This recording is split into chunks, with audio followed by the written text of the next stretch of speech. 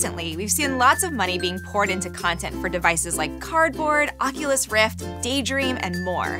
2016 is projected to be the first billion-dollar year for the immersion industry, with over 43 million active VR users. YouTube is leading the way in democratizing this technology by enabling 360 video on the platform, and even has a dedicated channel showcasing 360 content, with over 1.7 million subscribers and climbing.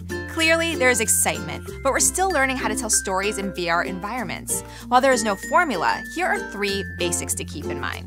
1. Place environments at the epicenter. In an immersive experience, where you are is just as important as what you do. In YouTube's Halloween prank, Snoop-O-Vision, you're right next to Snoop and his friends watching videos together.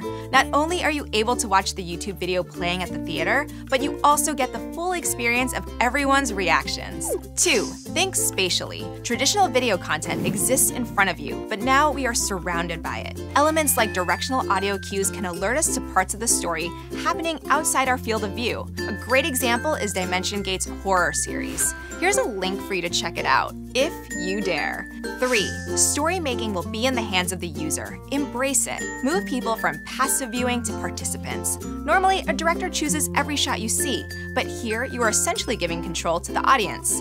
In the Google Spotlight story Pearl, you're sitting in a car, traveling with the characters along the road of life.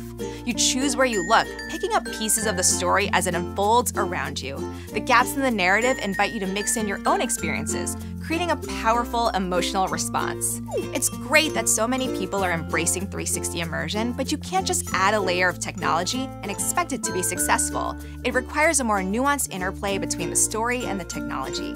Ask yourself, what story can only be told through 360? Thank you for watching, and if you enjoyed this episode, please like and subscribe, and we'll see you next time.